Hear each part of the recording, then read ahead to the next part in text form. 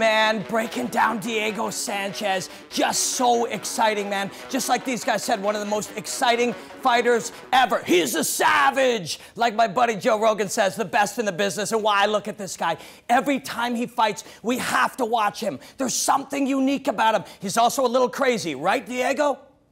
Yes! He's a little nuts, but he is so fun to watch. He's ferocious. He seems to fight with an animal instinct. He is so uncivilized in the way he expresses himself in combat. But how do you break that down? How can I break down Diego Sanchez? How can we look into him? Man, breakdown, sometimes you use metrics, you use numbers, you analyze the data. You can't do that here. Sometimes you compare attributes. Sometimes you look at the way that they move and the way they express themselves. And sometimes it's about the beauty and elegance of technique.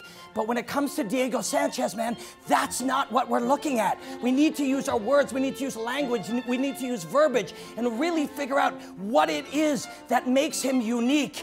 And for my money, what makes him unique is his gameness.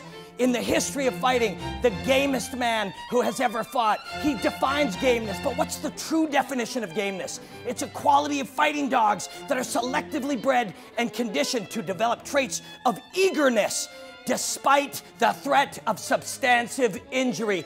That is who Diego Sanchez is. And we need to look at the way that people respond to being hit, the natural way that we as human beings respond. We are stimulus response animals, and when the stimulus is pain, our response is to disengage. It's an evolutionary defense mechanism that is in all of us, and because it's in us, our species has survived. So when you get hit, you get discouraged from moving forward, and your response is to move away. It makes you predictable, it makes you easy to hit, and you get feasted upon by pressure fighters. But Diego Sanchez is a whole different beast. He's a whole different animal. He does not have that same defense mechanism. He is not the same kind of stimulus response animal. When you look at the way Diego Sanchez fights, it's all forward motion.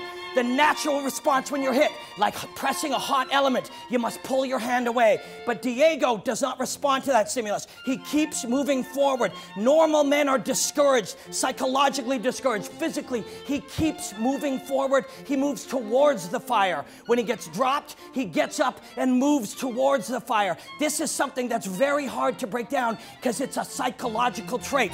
Watch it the way he expresses himself. Even when backing up, it's just to be able to re-enter and re-enter the fire. We learn to move our head. We learn to back up. We learn to respond. But this alpha beast right here keeps moving forward, keeps moving forward. He's like the leader of our tribe.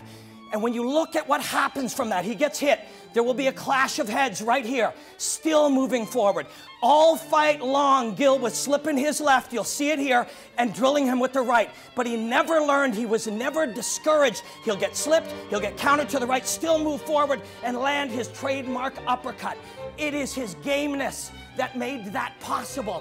That trademark right uppercut, the gameness staying in the fight, that psychological advantage of being willing and able to stay in the fight made this possible. And why did Gil win this unbelievable fight? Because Gil's got it too. It's in Gil too. And these two would fight to the very end like that.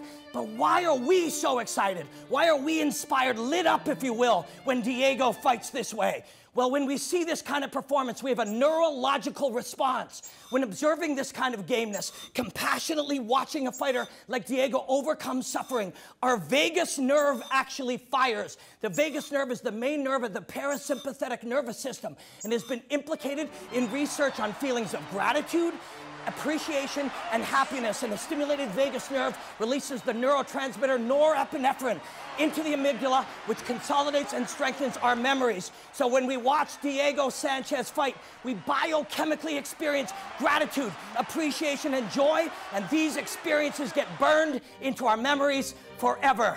So thank you, Diego Sanchez, for your gameness. Thank you for your excitement. Thank you for the memories. And enjoy the hostilities, my friend.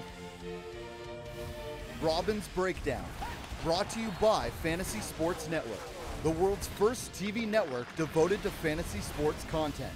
To order, call your local provider now.